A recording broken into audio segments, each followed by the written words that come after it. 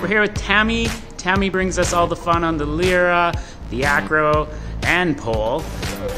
TAMI, cats or dogs? Dogs. And what was the name of your first dogs? 2 dogs, LJ and Sweetie. Awesome. What's your favorite pole move?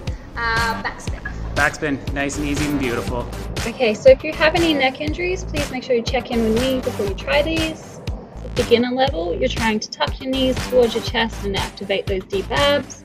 And then when you've got that, you're trying to tuck your knees up towards your head, lowering down nice and slowly as you can down all the way to the floor, keeping your knees at your chest. For intermediate level, go up into a shoulder stand position, keeping one knee bent, lower out as far as you can, it doesn't have to be that far, and then try to go back up. And then when you've got that, try to lower all the way down to the floor, keeping your hips forwards with control.